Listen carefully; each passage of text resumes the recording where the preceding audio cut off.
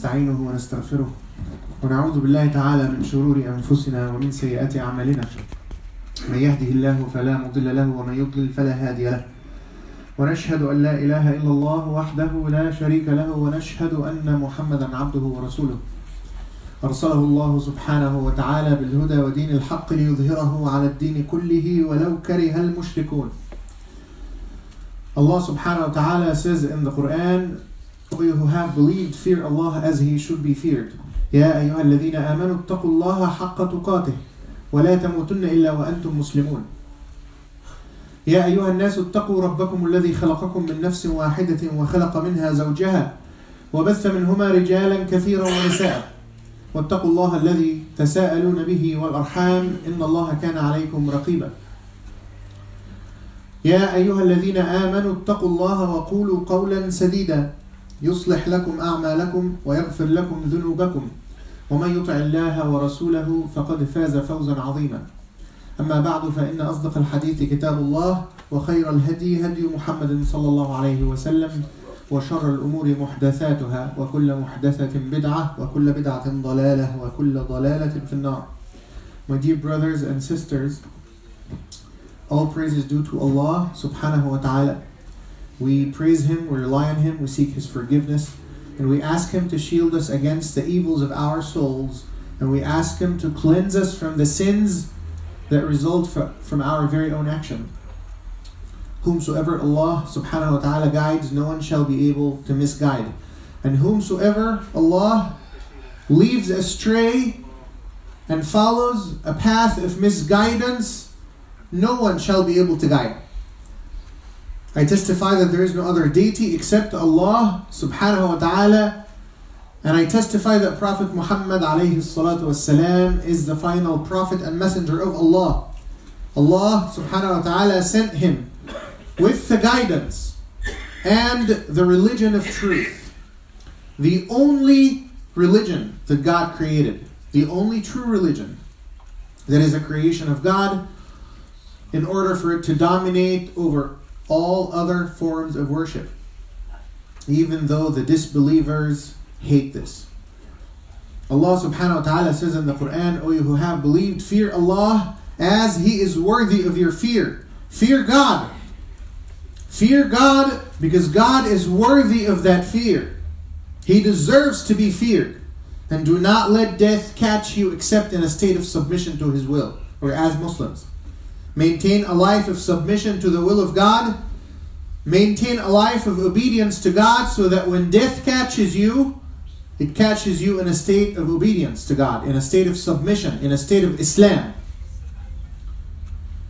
Allah subhanahu wa ta'ala also says in the Quran, "O you people, fear your Lord. Fear your Lord who created you from one soul.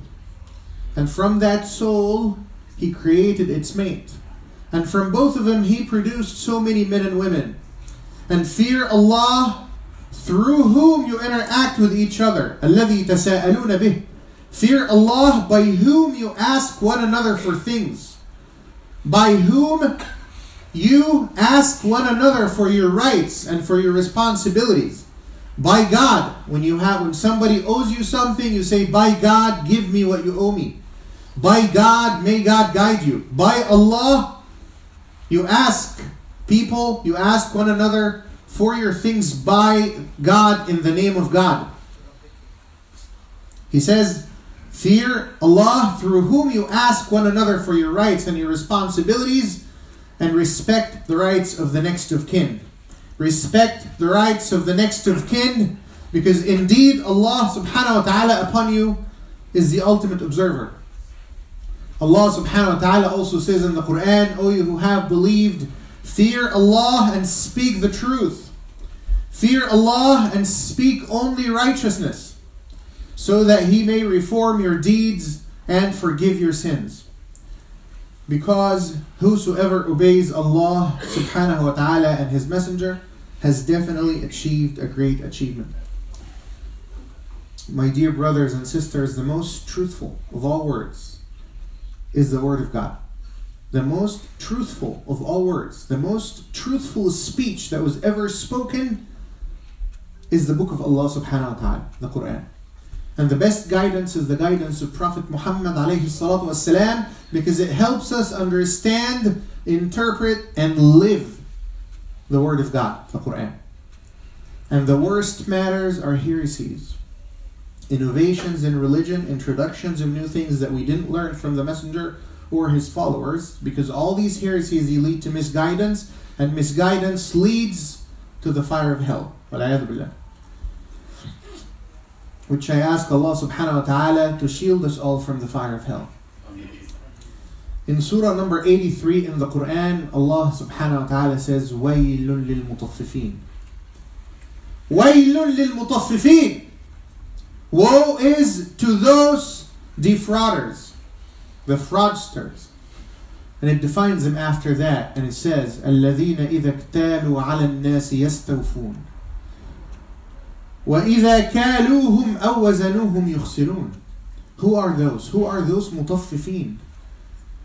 Allah subhanahu wa ta'ala defines them as those who, when they are buying, purchasing something, a weight of something or a measure of something, they're asking for it to be full measure. They say to the seller, come on, put a little bit more. Add more to my weight. I'm paying money here. Give me more. وَإِذَا كَالُوهُمْ أَوْ وَزَنُوهُمْ يُخْسِرُونَ. But on the other hand, when it's their time to give a weight or a measure, they don't give exactly as much as they should give. They give less. And this example is an example. The similitude is in the process of buying and selling a measure of wheat, a measure of something, a drink, something. And Allah subhanahu wa ta'ala uses these measures, uses these similitudes so that we understand that He's going to question us over every little thing. Every little thing, brothers and sisters.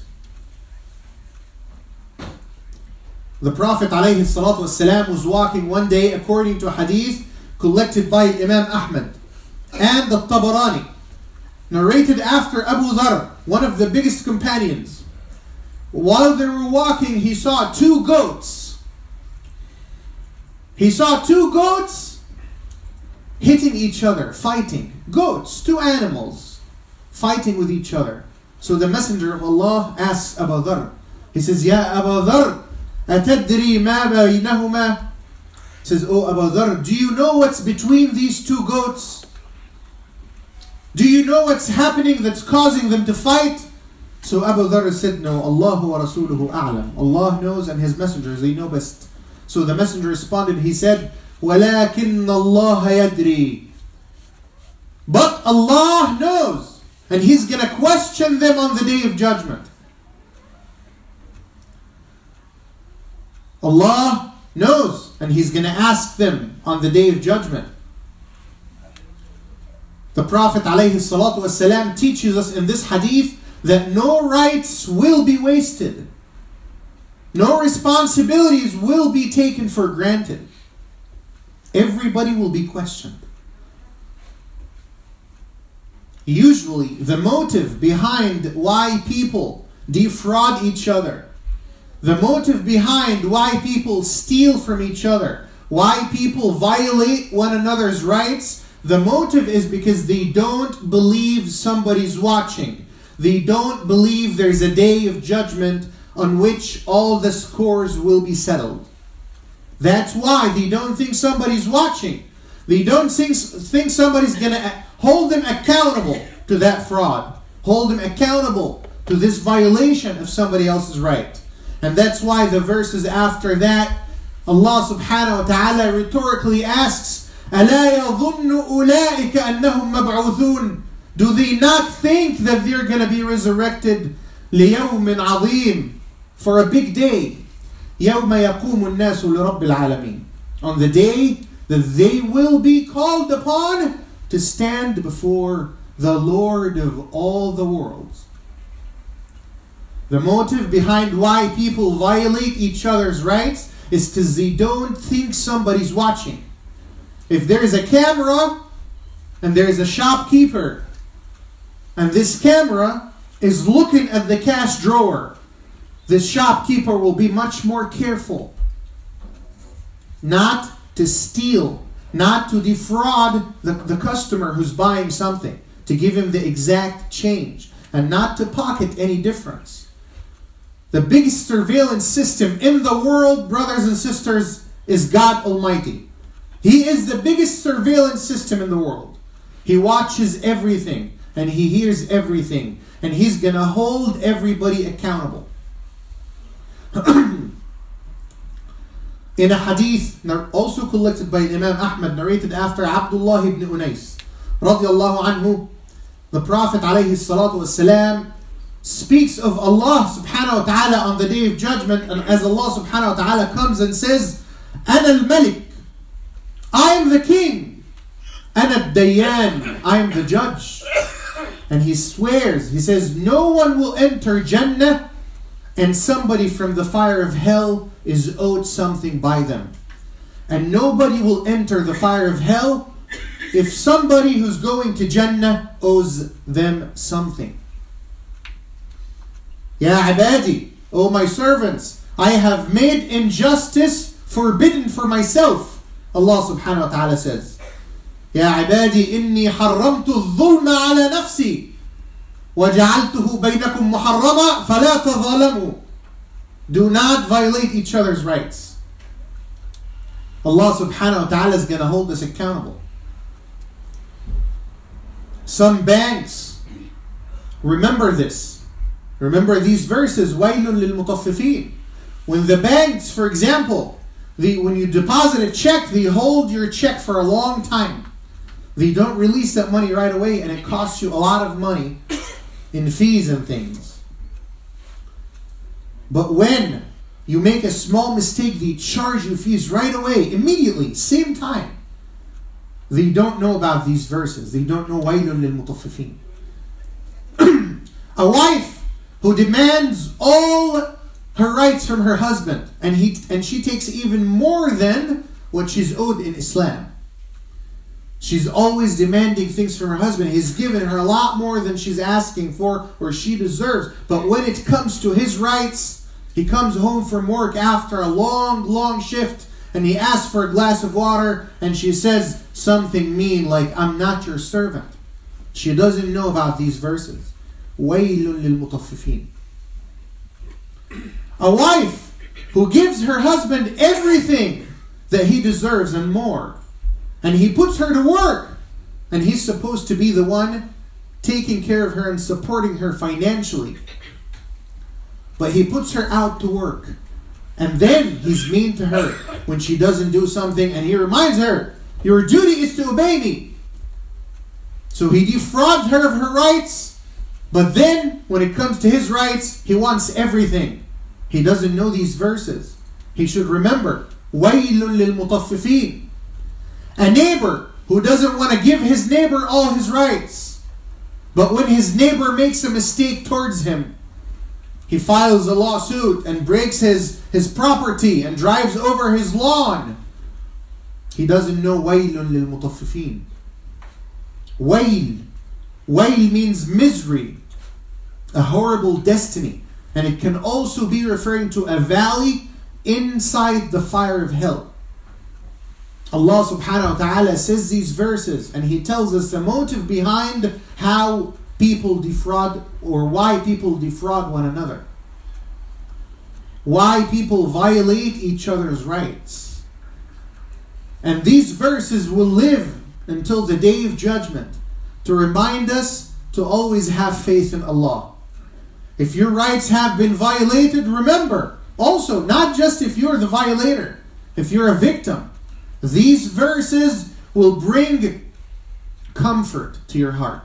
If you're a victim of fraud, if you're a victim, your husband or your wife or your neighbor or your Muslim brother or some other person not related to Islam, if they violate your rights, these verses should bring comfort to your heart.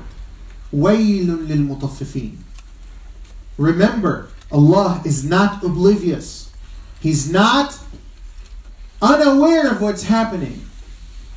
He's only delaying them to the day they rise before Him for judgment. As Allah subhanahu wa ta'ala says, وَلَا تَحْسَبَنَّ اللَّهَ غَافِلًا عَمَّا يَعْمَلِ الظَّالِمُونَ. Do not think that Allah is unaware or oblivious to what the transgressors are doing. He follows after that, إِنَّمَا يُؤَخِّرُهُمْ لِيَوْمٍ تَشْخَصُ فِيهِ الْأَبْصَارِ. He's only delaying them until that day, the day of judgment. And the rights and the responsibilities that we have towards one another are not the rights and the responsibilities dictated by the government or by the country you live in. It's the rights and responsibilities that Allah subhanahu wa ta'ala has given us towards one another. So, for example, if it's okay in a government, that's a kind of an extreme example. If it's okay in a government or in a certain country to steal money from those who are weaker than you, you still cannot do that. Why? Because Allah subhanahu wa ta'ala has made theft forbidden. So it is not the rights of and the responsibilities that governments legislate under the law. No, it is the rights and the responsibilities under God. The rights and the responsibilities under God. That's why in the beginning I put a little bit of stress on the verse وَاتَّقُوا اللَّهَ الَّذِي تَسَاءَلُونَ بِهِ. Fear Allah through whom you seek your rights from one another. Fear Allah through whom you interact with each other. You ask people for what is yours and you tell them, by God, give me what is mine, by God. Because God is the ultimate judge. Having said that, brothers and sisters, I ask Allah subhanahu wa ta'ala for forgiveness for you and me and all Muslims. أقول قولي هذا وأستغفر الله العظيم لي ولكم فاستغفروه وتوبوا إليه إنه هو الغفور الرحيم.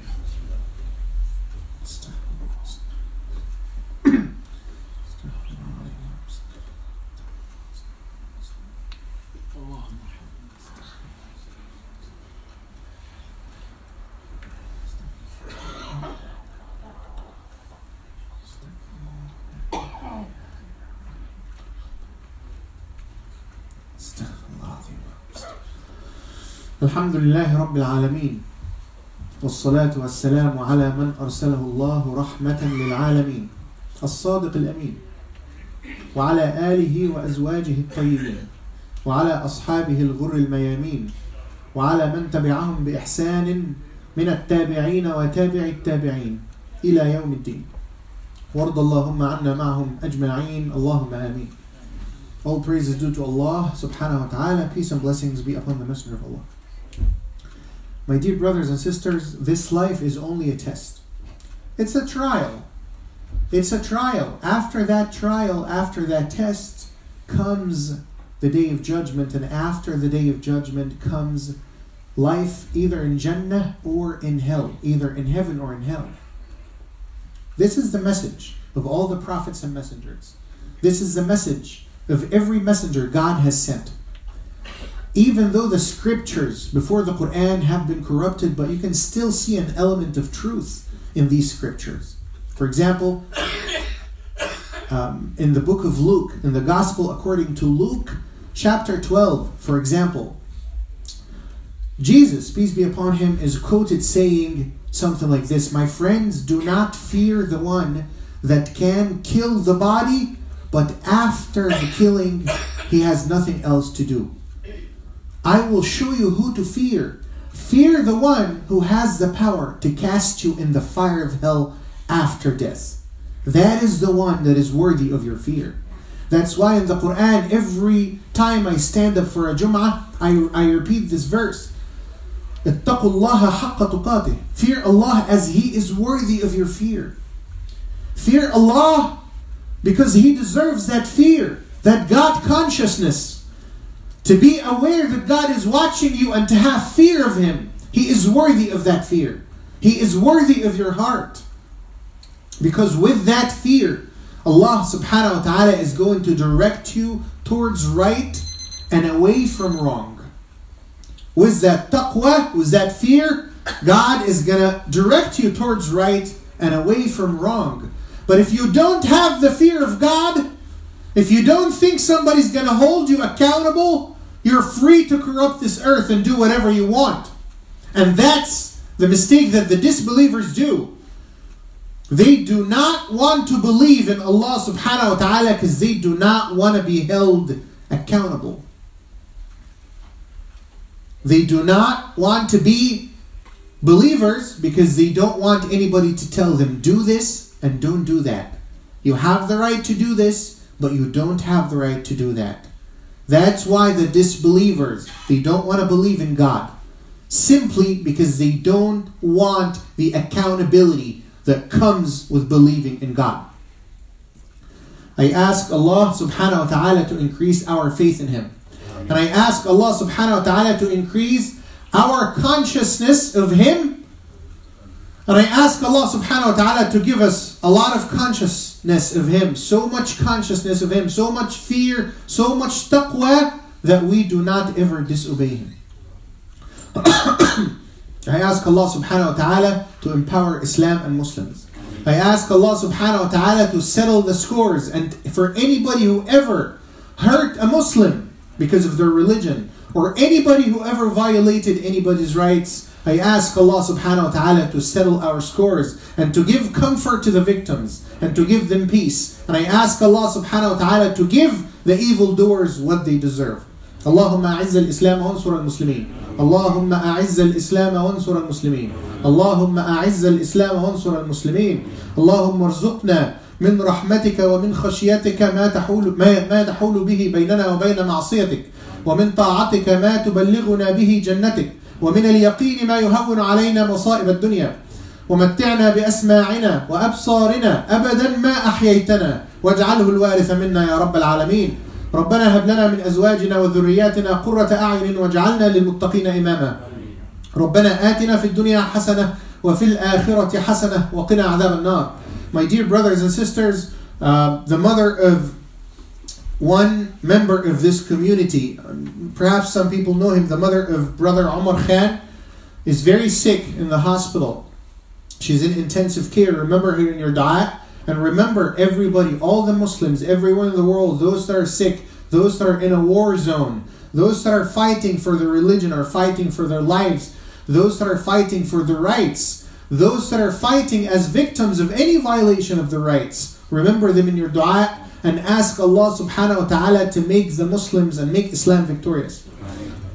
Allah subhanahu wa ta'ala says in the Quran, finally, إِنَّ اللَّهَ وَمَلَائِكَتَهُ يُصَلُّونَ عَلَى النَّبِيِّ يَا أَيُّهَا الَّذِينَ آمَنُوا صَلُّوا عَلَيْهِ وَسَلِّمُوا تَسْلِيمًا. O you who have believed, ask Allah to confer His blessings upon Prophet Muhammad عليه الصلاة والسلام. اللهم صل وسلم وزد وبارك وأنعم على سيدنا محمد. عباد الله إن الله يأمر بالعدل والإحسان وإيتاء ذي القربى وينهى عن الفحشاء والمنكر والبغي يعظكم لعلكم تذكرون. إن تنصروا الله ينصركم ويثبت أقدامكم وإن ينصركم الله فلا غالب لكم فانصروا الله العظيم ينصركم واسألوه يعطكم واشكروه يزدكم وسبحان ربك رب العزة عما يصفون وسلام على المرسلين والحمد لله رب العالمين وأقيموا الصلاة إن الصلاة تنهى عن الفحشاء والمنكر ولذكر الله أكبر والله يعلم ما تصنعون.